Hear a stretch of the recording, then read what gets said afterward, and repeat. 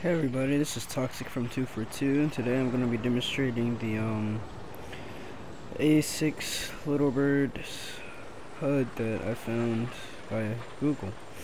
So, as you can tell, there's a large force of, U.S. military heading to the airfield to the far north of this position, of this airfield.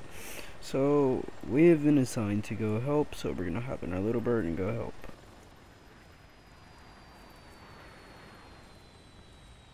The HUD is actually pretty well done. It's really easy to use, and it actually is accurate on how it actually works, so.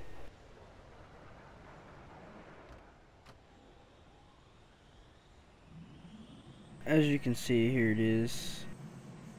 It actually does have cycling mode, so especially the guns, it has this. It stays the same for both high and low. But then, it changes to the regular Arma symbol for firing rockets. As you can see, you can move it from head to head. It's not actually on the helicopter, it's actually mounted on your helmet. That's how you're able to move it. Now, as you can see, it actually does update information. It does not just sit there. And as you move it, you can actually tell.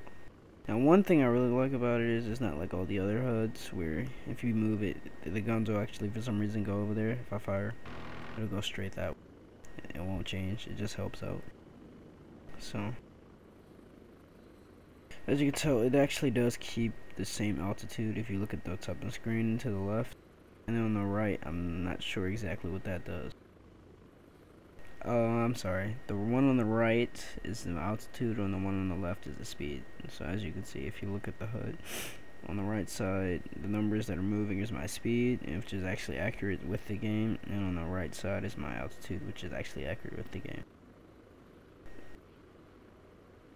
As you can, it also gives me a round count and how. So like right now, by looking at my HUD, I can tell that I have 14 2.75 cal while 68. So I don't know if I pronounced that right.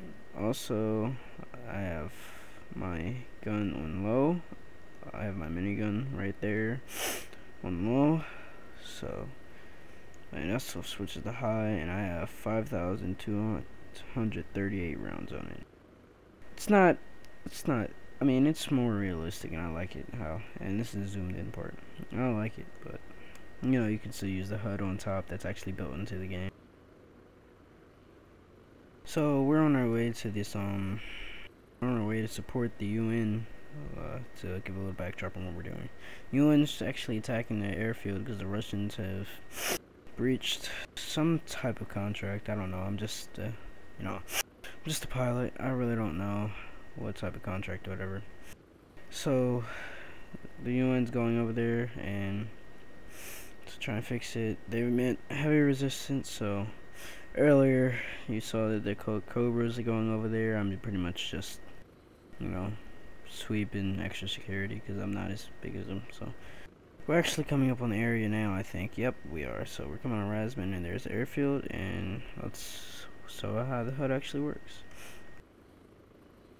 So far, okay, we have a couple fires. That's UN right there, so we're gonna go ahead, and there's the tanks.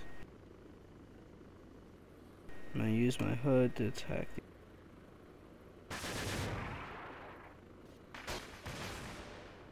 and as you can see, I'm dead. But, it was more of a, video on how to do the HUD than actually how to, fly, which is actually horrible, which I'm not good at all. So, But yeah, so, like I said, it's not really perfect or anything. But it's something, and I have no idea what happened to these Cobras over there. They should have went and did something, but apparently they didn't. So, you know how that works. So, I'm gonna do a little friendly fire here, maybe. No, okay. There we go. So, yeah. So I hope you enjoyed the video, whatever, and I hope this kinda, even though it was a fail, helped you out. And on this good note, I will sacrifice one of the US soldiers for you all. So, okay, horrible hip fire. This guy already, thank you. I'll sacrifice him also. But yeah, with that, I'm dead, and I wish you a good night / day / whatever time you're watching this. Goodbye.